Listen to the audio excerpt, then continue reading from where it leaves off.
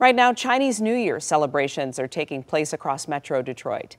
16 days of recognizing their biggest holiday. After the pandemic put a damper on the restaurant dining last year, a Metro Detroit business resurrected a 53-year tradition this week. 7 Action News reporter Darren Cunningham in Troy with this story.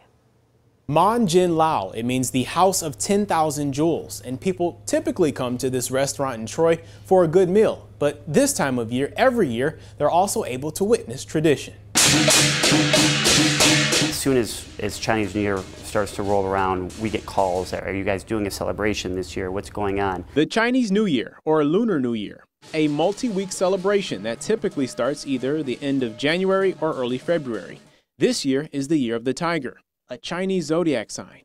Brian Chen, third-generation owner of Man Jin Lao restaurant in Troy, says his family celebrated it since opening in 1969. When I was a little kid, I remember following my parents and my dad around for the Chinese New Year. It was a big thing in the family. We get excited about the music and the line running through, firecrackers and magicians and fortune tellers. Our biggest celebrations is during the Chinese New Year. Anthony Huang, founder of the Detroit Lion Dance Association, says the lion dance is a 1,000-year tradition, synonymous with celebrating the Chinese New Year.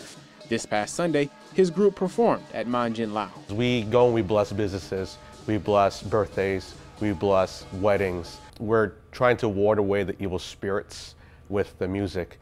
The drums, the lion, we scare away the evil spirits and any bad omens. In turn, bringing clients and customers many years of prosperity and good fortune. We're just trying to spread as much culture as to the public as possible. And both say pass the heritage down to their children.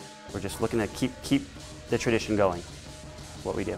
And if you're interested in learning more about the group or the Chinese New Year in general, just head to our website, WXYZ.com, for the links.